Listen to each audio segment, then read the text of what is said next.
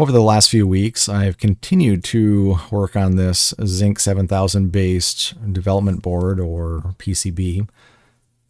I've been working through an online course from FedEval. Phil from Phil's Lab presents a course titled Advanced Digital Hardware Design, and this has been a great course and really it's been influencing what I've been trying to build out here. Kind of learning and working my way through this really just as a learning tool. And at this point, I probably have a decent feel for what the overall system is looking like. And, I've been going back through my schematic and trying to just validate and see what I can catch for mistakes now versus later after I order PCBs.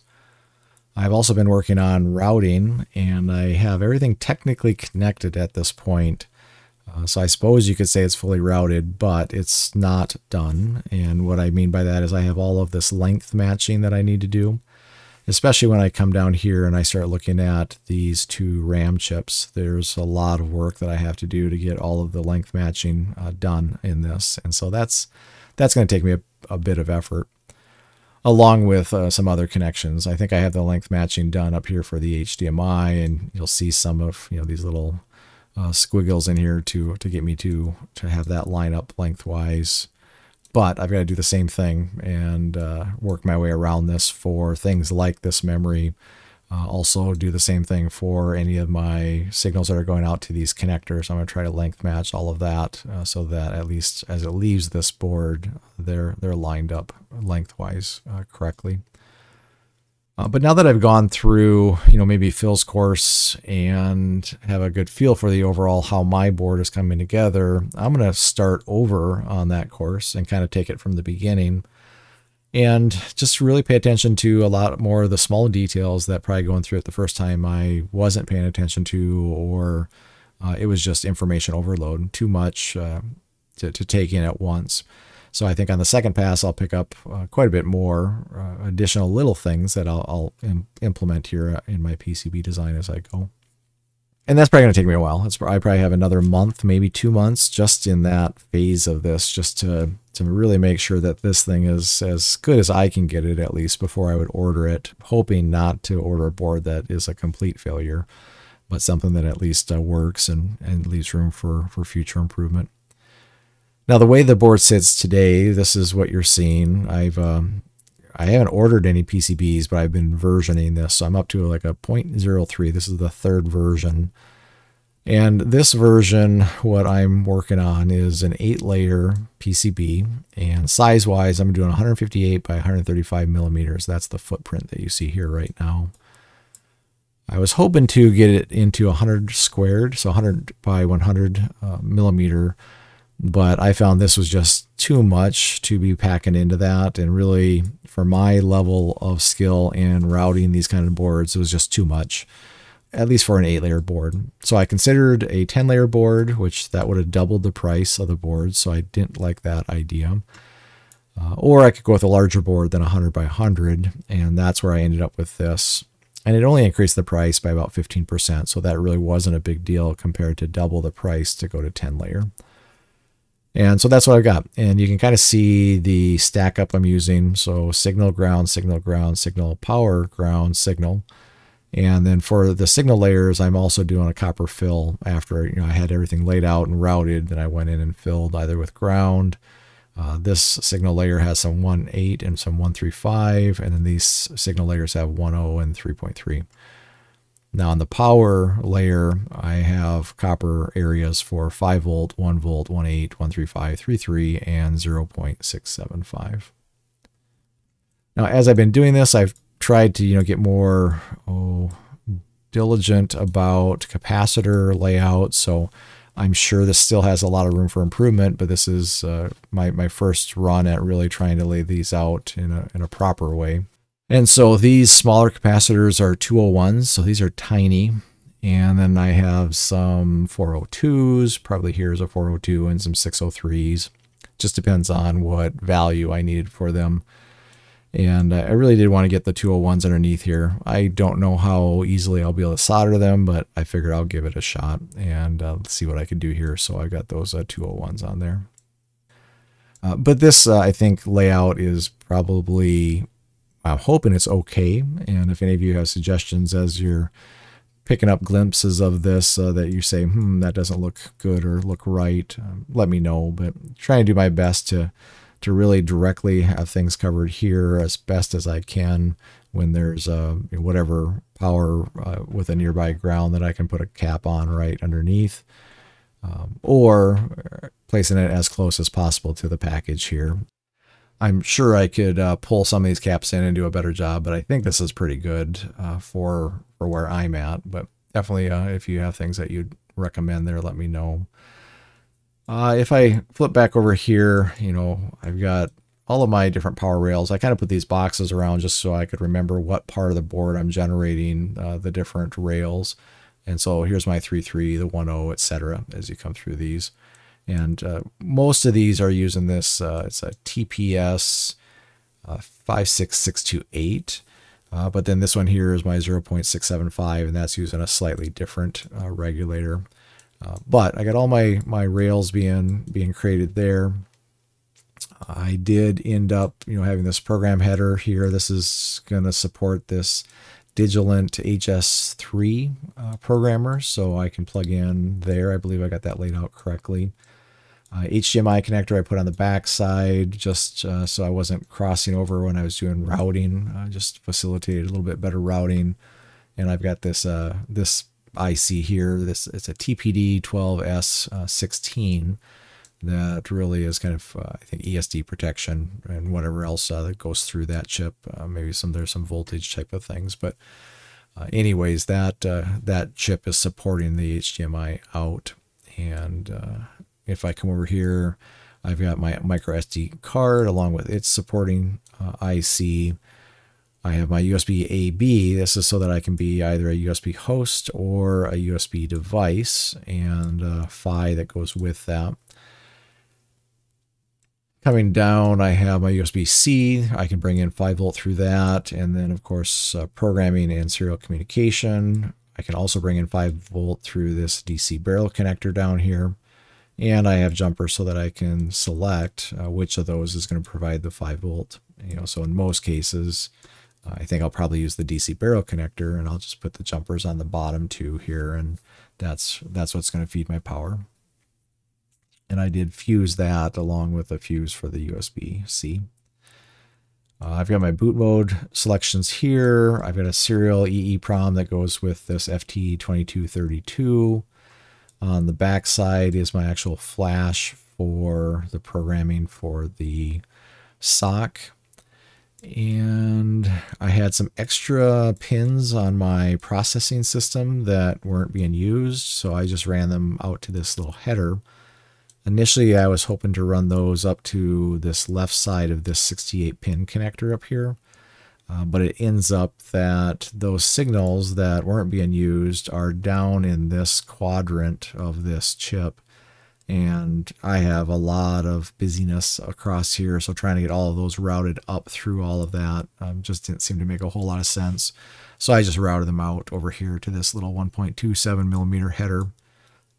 And that way, if I ever do need to access those, there's 7 signals and a ground in this little header that I could use. I probably could go with a bigger header and have more grounds, but I figure for what I'm likely not going to use that, but if I do need it, I'm sure I can get by with a single ground in there. A lot of the other, I/O that's not being used for onboard stuff is going out through these 68 pin connectors, but I would say there's still a lot of signals that I'm not using. This specific SOC has so many I/Os, and I'm running out a bunch of them through these connectors. But there's a lot more I think I could leverage if I needed something on the board or wanted to add another one of these connectors and try to route that stuff out. You have my memory down here, and for now, again, this is routed, but I don't have it length matched, so I'll jump to a different view here shortly, but you'll see that really I'm running all the signals across like this. So I'm doing this a flyby type of approach if I understand how that's done correctly. And so I'll come out of my SOC into one of the DDRs and then into the other and then to termination over here. other than the distinct data lines, which there's a separate set of data lines for each of these.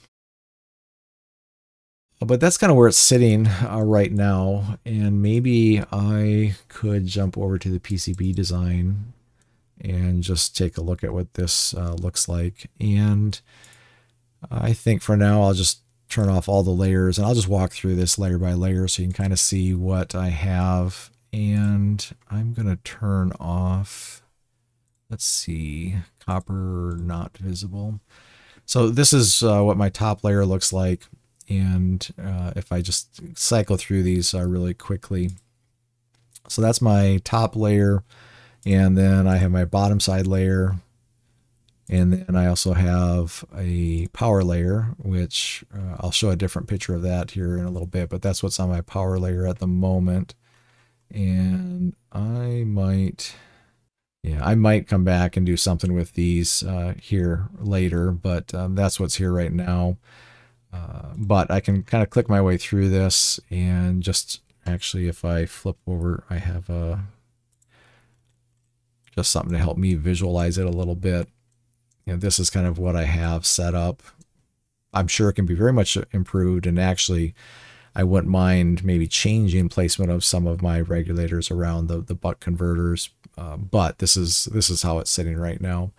So I bring in 5 volt, and on that power layer, I've got a fill section for the 5 volt. I have a 3 volt, and then it has some connections to these other 3 volts.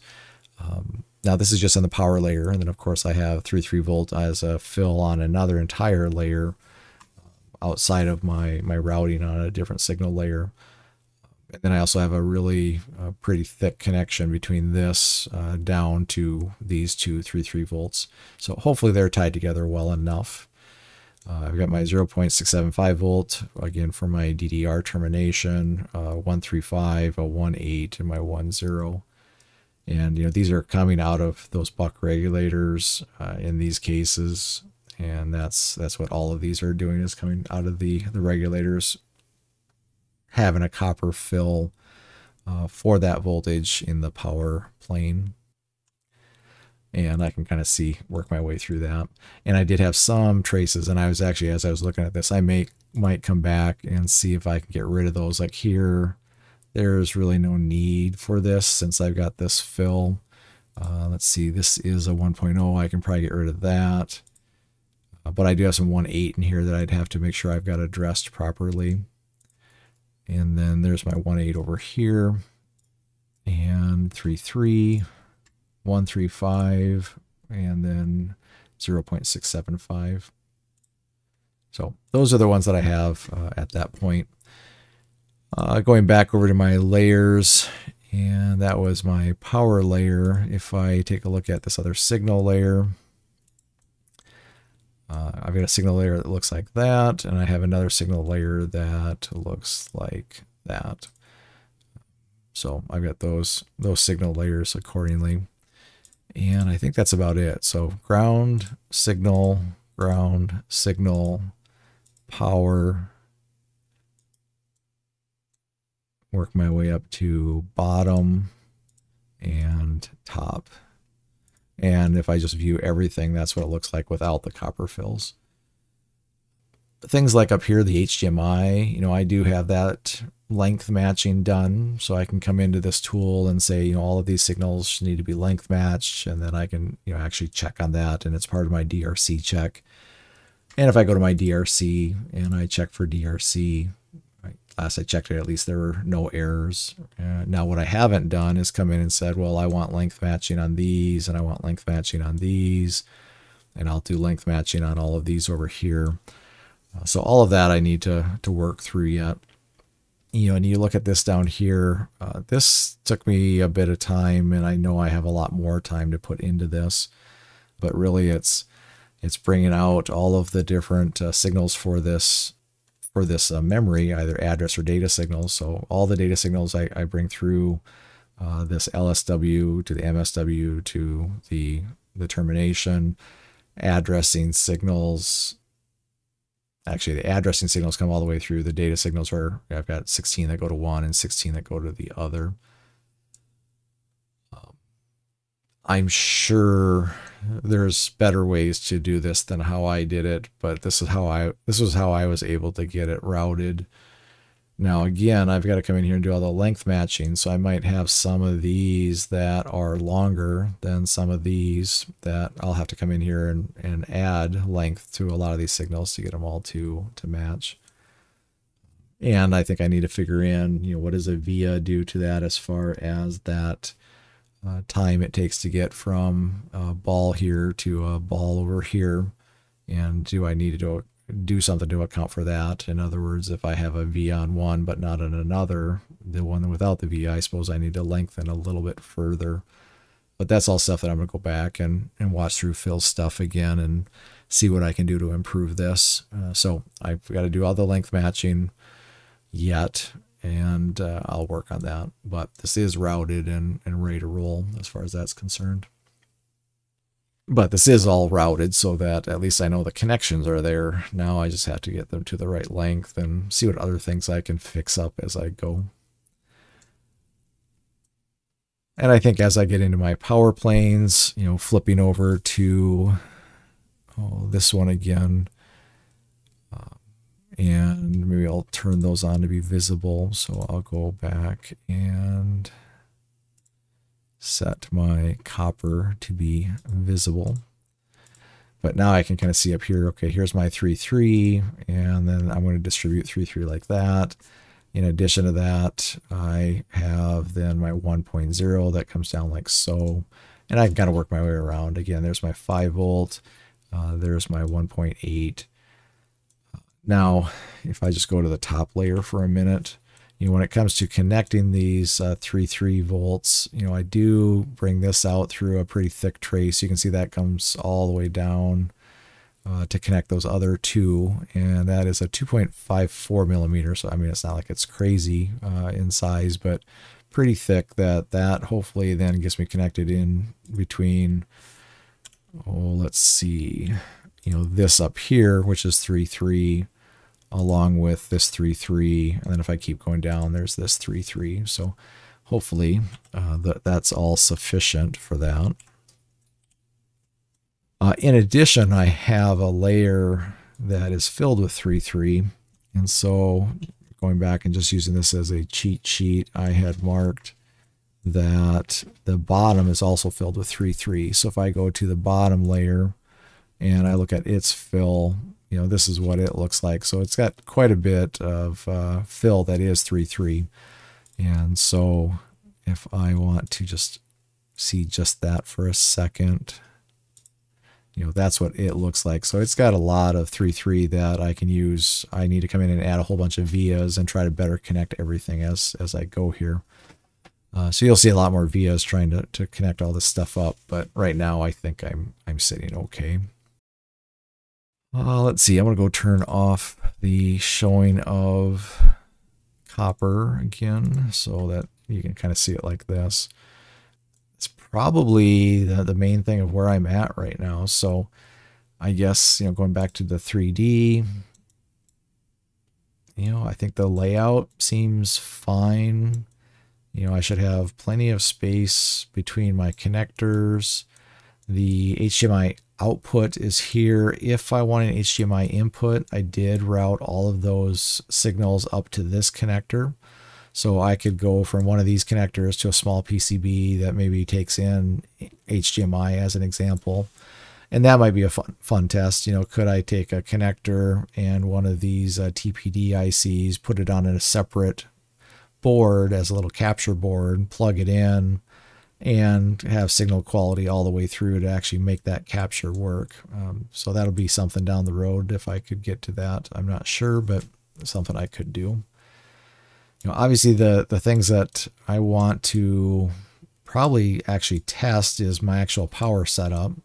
Do I have all of this set up in a way that it's sequenced, everything turns on, everything works, I get all my status LEDs, so I could probably order the PCBs today and at least start testing that much of it. I did go with, maybe I could pull up the DRC for a minute, and if I go to the design rules, I do have my vias. As far as via size, pretty small, but I'm going down to minimum inner of 3 and minimum outer of 4, so 0.3, 0.4 millimeter. I can go smaller with that with JLC PCB, but I think I can get through this with just that for the minimum. If I get into all of my tracks, I've set the minimum to 0.09, but really what I'm really using is a 0.1 for pretty much everything that you see as the smallest. I don't have anything that I'm using underneath that. So this I actually set as a 0.1, but for some reason in here it shows a 0.099.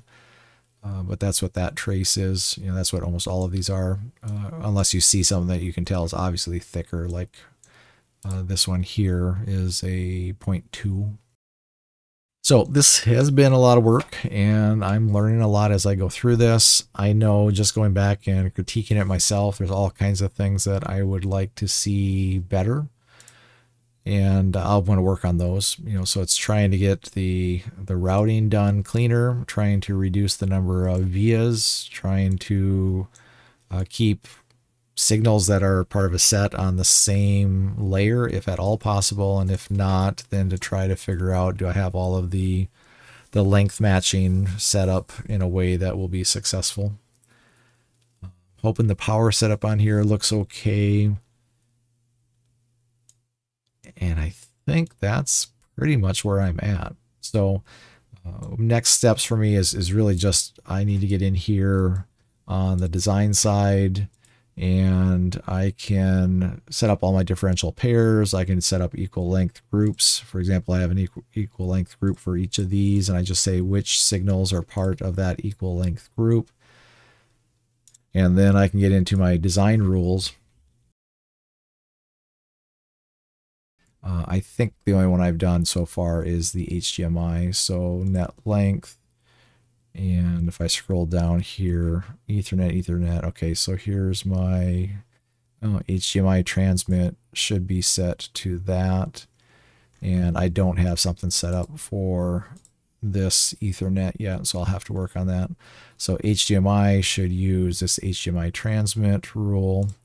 And if I come over here, HDMI transmit says, well, the length should be between 44 and 46 millimeter is what I set it to. And I'll get different errors now, I think, at this point. But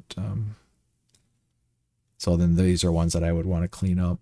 So that's the type of work I've got to do, though. So now I come up here and see, okay, it doesn't like, I told it should be, and actually it looks like I just need to change the rule because I changed some of the placement of this. And I can see let's say 60.5. So let's just say I want to go between 60.5 and 62. So I can come into this and say I want to make sure that they're all within a length of, let's just say 61 to 62 millimeters. And then I'll confirm that. I'll rerun my DRC. And I'm going to have error still, but now I can go to this one and it says it's 60. It needs to be at least 61. So then I could do something with that.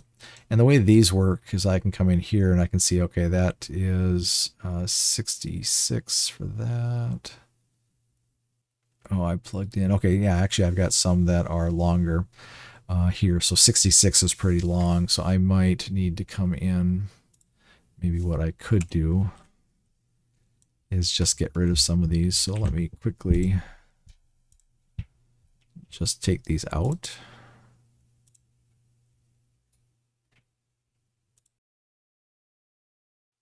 Okay, so then if I just check where this sits, I still have errors, but I kind of want to see.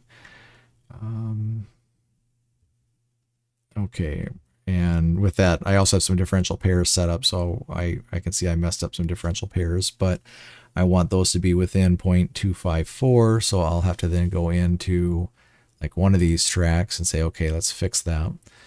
And then if I look, I can ignore the copper regions, I just need to rebuild my copper. But then I have some lengths that are 59 up to 64. So it looks like the longest I have is this. Oh, here's a 66. So I have a length that is 66 in one of these. And so that looks like that's my longest one right there. And so what I might just do is go into my design rule, go to my transmit, and say that I want everything to be between 66 and 67. Which, of course, I'm going to get errors now that they don't fall within that range, but now I can start working through them and saying, okay, I've got some of these that I need to work on. This one is 66.7. I'm good there. This one is too short, so I'll just actually I can come up here and do a route, and there I just always hit Shift A, but there's a Shift A equal length tuning, and so now I can just draw these in, and it shows me down below at what point am I in my rules. And so like that one there looks pretty decent. So I'm matching the differential pair and the net length. I can make these shorter vertically, but then take up more of this length, or I can step it up. So I'll just find a spot that seems decent here.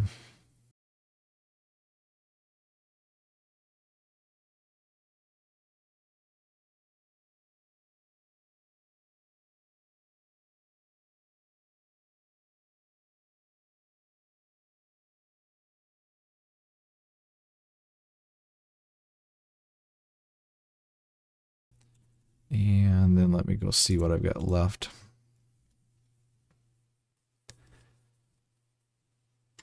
Okay, so now I'm down to copper regions. So I'm just going to rebuild my copper. So I hit Shift B.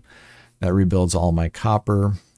And then I will go ahead and do another DRC check now that my copper has been rebuilt. And that's all the copper fill. So as I've been moving things around, I just need to clean that up to match. So I will do another check DRC. Okay, now I'm back down to no errors. So I'm checking that these are, my differential pairs are within whatever it was, 0.254, and that the entire set of them are within 1 millimeter. And so again, I can go back to my design rules and double check that. But for HDMI, they have to be between 66 and 67 millimeters. And then the differential pair rule looks like this. It just says it's got to be, looks like 0.254 as the tolerance for the length difference. And so I need to do more reading on that and find out, is that tolerance acceptable, etc. But now these should be length matched. I should be okay for the differential pair and for this overall set for HDMI, but those are the only ones that I have set up so far. You saw I had some of the other groupings in for other things like the Ethernet, but I don't have this actually, I don't have all the rules in place for it yet, and I definitely don't have the Ethernet lines length matched. And then I'm going to have to do that for all of these going to these connectors. So I'm going to try to length match everything going out. And then the really hard one for me is going to be all of this is going to have to be done in the same way. So that's the type of stuff that I will slowly work my way through, trying to get that all done. And I think that's going to cause this to get pretty busy. You know, if I've got to space these out better, and I am on different layers, so maybe I've got enough space here. So if I just say top layer, you know, to have enough room there to add those little waves. Probably bottom doesn't look so bad. This is pretty busy over here, so maybe some of this will have to get spread out more. And if I look at some of these signal layers, again, hopefully have room to do any length matching that needs to be done. And so some of that will look different by the time I get through all of this. Okay, anyways, that's the type of work I've got to do. So trying to get all of these, design rules built. So I've got the HDMI transmit. Great. Now I need to add rules for all of these other groupings, and then come over here and actually apply those rules in these different groupings like net length or differential pair, and then fix it all as it'll fail, of course, because I don't have things matched. So interface seems okay. I imagine there's more professional tools that do a better job with helping with all this length matching, but this seems okay. It seems to guide me through it well enough that I can figure it out. I'm sure I'm missing something else I worked on here, but I'll stop rambling here. If you've got thoughts on what you're seeing so far, especially looking for things that you think are things I should try to keep in the design, or you look at it and say, that probably wasn't the way to do it, and I should rethink something. Do let me know. I'm especially concerned with things that would prevent this, system, the core, from even working. So that just means that, if my HDMI doesn't work, but other things work, okay, that's not such a huge deal to me, at least not in the first version. But if I have a problem with my power, or just, getting the main processor, or the main processor running on this, so get that sock up and running, reading off of the serial, or the flash down here, the QSPI flash. That's where I'm going to have, I'll be unhappy if I go to through the cost of ordering this board to find out that I can't even get the basics up and running. And you can see how I did this. This is all VNPAD, maybe my last comment there. And if I did look at, again, 0.1 is what I'm routing all of those as, and then via InPAD is what I'm doing for all of those. But anyways, thanks for watching. Again, let me know what you have for suggestions, or what I could better speak to next time. But hopefully next time I come back with a video, I will have done further checking on the schematic. I will have further cleaned up the routing, and have all my length matching done, both differential pair and for groupings. But good enough. Thanks all.